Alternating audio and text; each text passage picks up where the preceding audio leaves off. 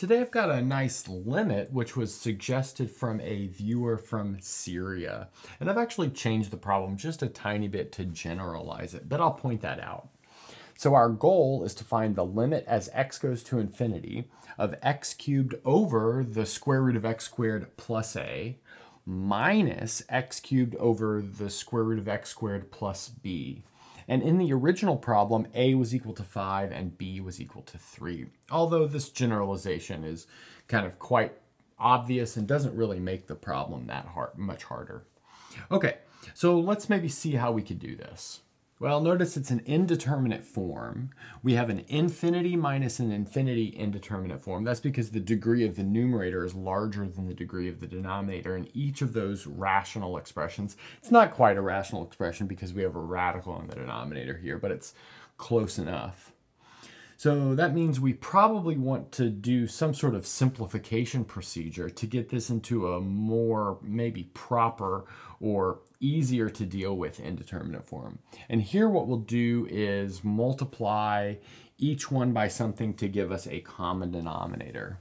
So for this first term, we need to multiply by the square root of x squared plus b over the square root of x squared plus b. And then for this second term, we'll multiply by the square root of x squared plus a over the square root of x squared plus a. And that means our common denominator will just be the product of those two denominators. So let's see. That's going to leave us with something like this. We'll have the limit as x approaches infinity. We'll have x cubed times, let's see, the square root of x squared plus b minus the square root of x squared plus a over the square root of x squared plus a times the square root of x squared plus b. So I put some things together, but I think that's okay. Now looking at this, we still have a little bit of simplification to do before we can move on. And that's because we've got this difference of square roots in the numerator. We'd like to change that difference of square roots to a sum of square roots. And we can do that by multiplying by the so-called radical conjugate. So let's do that. Our radical conjugate will be the square root of x squared plus b plus the square root of x squared plus a. We need to do that upstairs and downstairs. So let's see. Good. So obviously downstairs, we're going to have some simplification with like x squared plus a multiplying into x squared plus a, and then x squared plus b multiplying into x squared plus b. And then in the numerator, we'll have some simplification. We'll have some simplification because we're multiplying something that looks like a difference of squares. Notice we've got something minus something and then the same thing plus something.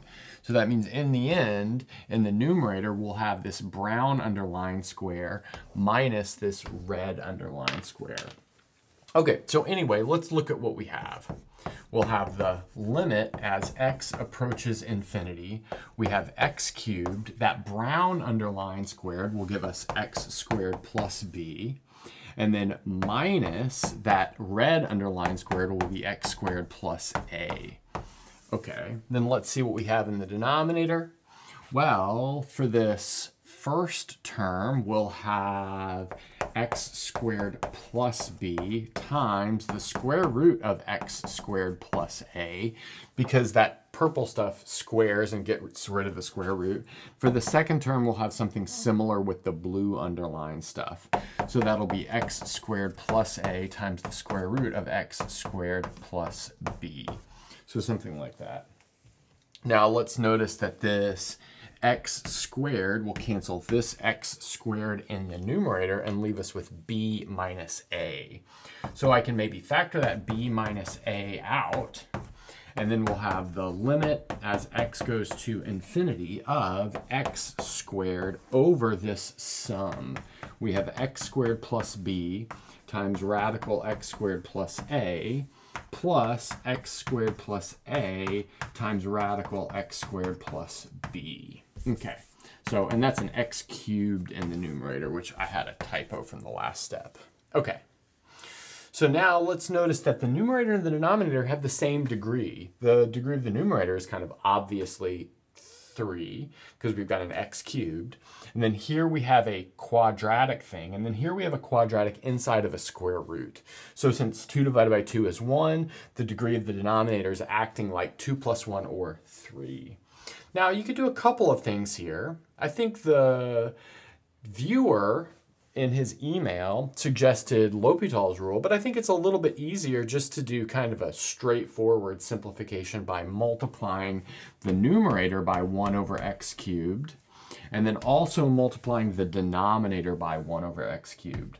But I'm going to take that denominator and write it as 1 over x squared times 1 over x.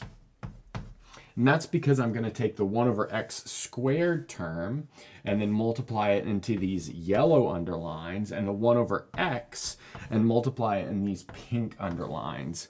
Keeping in mind that this 1 over x is really the same thing as 1 over the square root of x squared.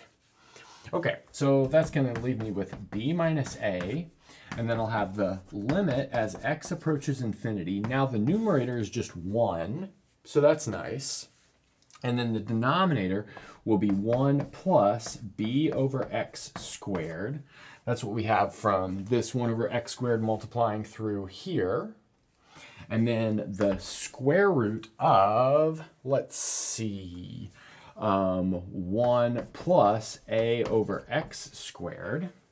That's from that first pink term. And then we have plus 1 plus a over x squared.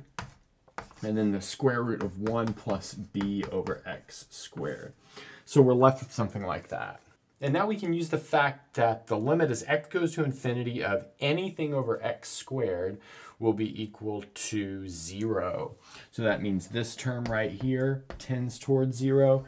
This term right here tends towards 0.